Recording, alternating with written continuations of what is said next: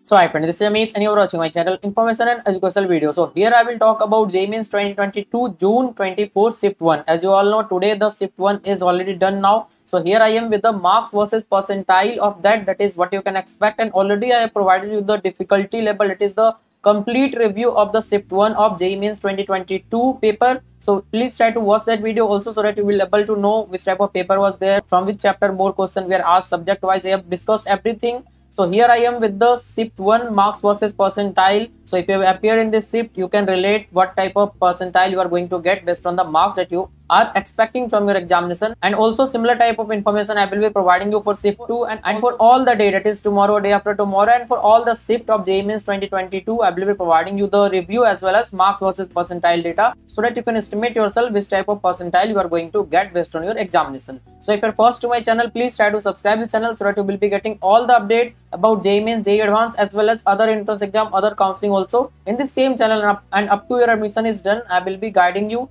and providing you all the update at the right time. So please try to subscribe. And also one more very important information, that is expected cutoff for JEE Advanced category wise. That is minimum mark that you need to have in order to be eligible for JEE Advanced examination. I will be talking that also in the same video. So let's get started with the marks versus percentile data. So here is the information. I don't want to waste your time, that's why I'm going straight away to the marks versus percentile information. That is for 99.9, you for 99.9 your marks should be around 230 plus marks. And how was the paper for difficulty level? For that I have already provided the video, that is complete review and analysis of the paper of shift 1. You can check that video in the I button as well as the description box. So here is the information. For 99.8 percentile your marks should be around 222, and for 99.6 your marks should be 214, and for 99.4 your marks should be above or equal to 202, and for 99 your marks should be 191, and for 98 170. Paper was a little bit tricky, so it will have the effect on marks versus percentile as well. And also the students are from purely COVID affected batch,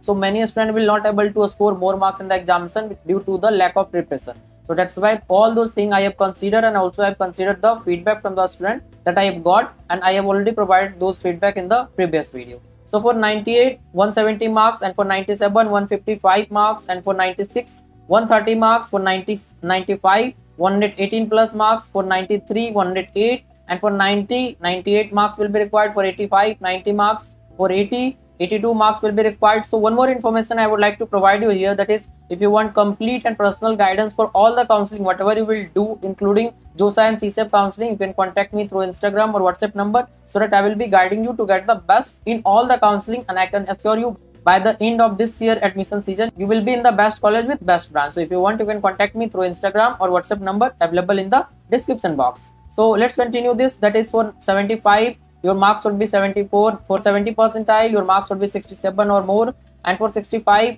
your marks should be 60 or more, and for 60 percentile your marks should be 55 plus, and for 50 46 plus, and for 40 percentile your marks should be around 34 marks. So this was about the marks versus percentile, particularly for shift 1 24 June. Similar type of information I will be providing you for other shift also, that is for the session 1 of JEE Mains 2022 and later for session 2 as well. So now let's talk about the expected cutoff marks for JEE Advanced. Before that I would like to inform you, if you are a PWD student, you can check the PWD playlist, or for any other student also there are lots of information available in this channel. It is NIT cutoff, safe marks, safe percentile, safe rank. For IIT, how much marks you should get in JEE Advanced. So everything has been discussed, and for other entrance exam also you will get the information. So please try to go to the channel playlist. So now I would like to introduce the Philo app, where you can get the solution of all your question, doubt, or you have problem with any type of concept related to JEE or NEET or boards examination. Then you can get the solution 24/7 with these 3 easy steps. That is, first you have to download the Philo app in the Play Store,